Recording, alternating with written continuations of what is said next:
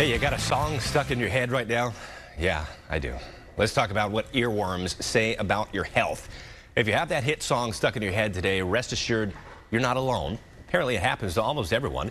Usually it's a song you've heard repeatedly with a strong rhythm section and melody, pops into your head and stays there sometimes all the time, just unwanted. Fox Medical Team's Dr. Mike joined us this morning to talk about that. Dr. Mike, how's it going? Doing fine, Casey. I don't have any earworms in my head right now, but I did bring a brain. Yeah. You know the brain bank, Abby Normal? Yeah, right. Well, wait, no, this is Abby Normal right here.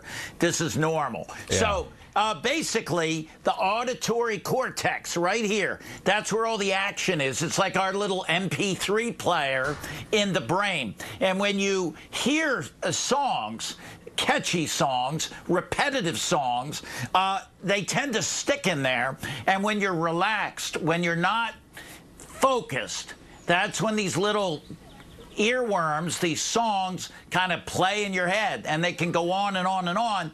Very irritating, but not anything worrisome, not a medical condition unless you're having hallucinations and stuff like that. But happens to almost all of us. Yeah, I'm glad we're talking about this because this is totally me. I'm a musician and I get a song stuck in my head, and it's problematic for me. It's constant. I think there was a Silk Sonic song that came out last year that was a cover, and it was just in my head when I woke up in the middle of the night. But then you've got people like my wife, who she never hears music in her head.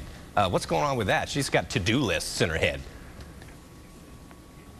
Well, that's very interesting because earworms and those sounds tend to be more prevalent when your mind is wandering, when you're relaxed. So you're very relaxed. Maybe you're making your wife stressed. Maybe. I don't know, Casey. But because she's not having earworms, because she's focused and stressed. That's why I never have earworms, because I'm always focused and stressed. But not to worry. You have to pick a good song, hopefully. It's always a good song. Yeah. Sometimes I want it out of there. It's just too much. I don't understand. So you said that it's not a concern. It's not linked to any health conditions. No. The vast majority of people have earworms. It's that part of the brain where it processes sounds, and it's something that happens. It's normal. Don't worry about it. If you have hallucinations, then you need to worry about that a little bit and get checked out. But bottom line is, forget it. Yeah.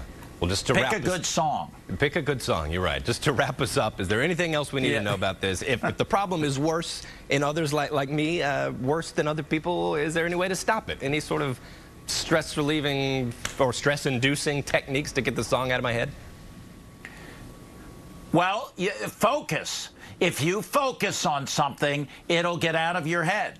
Focus on, you said you're a musician. Yeah. Focus on a new song that you're working on or something. That's what I would recommend. And then you'll get that stuff out of your head. But it may come back, Casey. It may come back. It's going to come back, yeah. Good advice. I was worried. You put my mind at ease. Dr. Mike, thank you so much. Thank you, Casey. Thank you, sir. Thanks for having me.